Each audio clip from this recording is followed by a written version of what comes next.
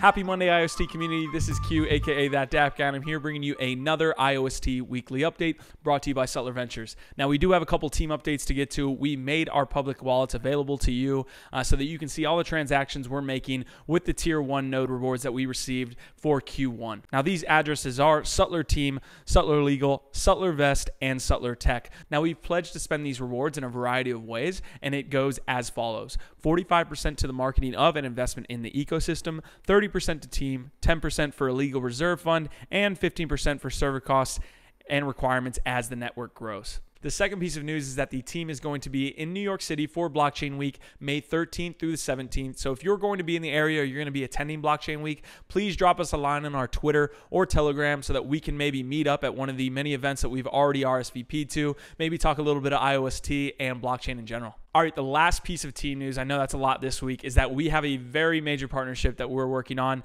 to be released this week or early next week. So keep a lookout for that on our Twitter, our Telegram, and even a YouTube video possibly. But we're super excited for this partnership, and we look forward to bringing it to you. All right, so the first piece of news has to be about IOSTPlay, the gambling dApp on the IOST network. They ran an airdrop starting, I believe, on May 3rd that shot their 24-hour volume on May 3rd all the way up to 250 million IOST. That was an all-time high for our network. It was a #1 rating on dApp.review on dApp.com for the most volume across all dApps at the time. So huge congratulations to them. That airdrop is still ongoing, so I'll put the link in the description to their Telegram channel where they clearly describe the requirements for that airdrop. But it is a one-time airdrop for you betting on the platform. So if you want to get on over there to that Telegram, I'll have the link in the description. Otherwise, congratulations to the team, and hopefully they will have sustained success.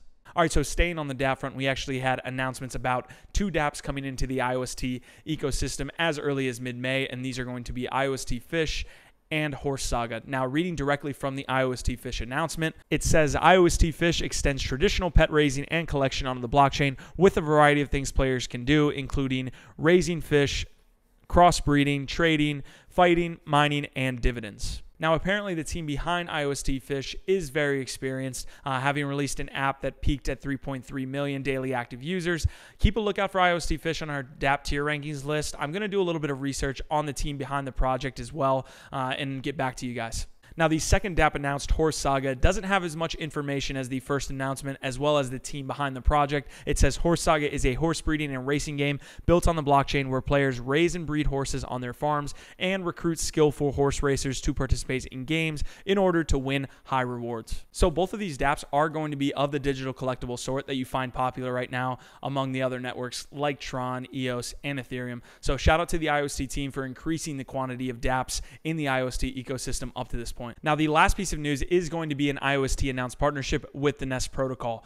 Now, reading directly from the announcement, it says Nest is a decentralized financial service protocol that allows developers to conduct application development and launch decentralized financial products on the Nest protocol.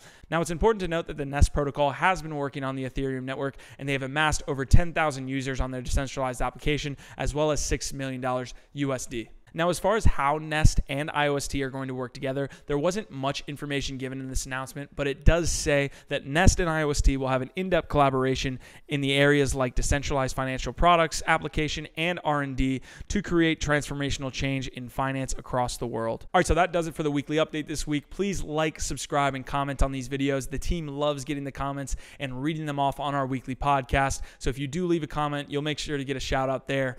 Keep a lookout for the team in New York City, May 13th through the 17th. If you're going to be there and you want to link up, please hit us on our Telegram or our Twitter. Otherwise, that partnership's coming in the next 7 to 10 days. So I look forward to getting you guys that news when the time comes. I'll see you guys next week.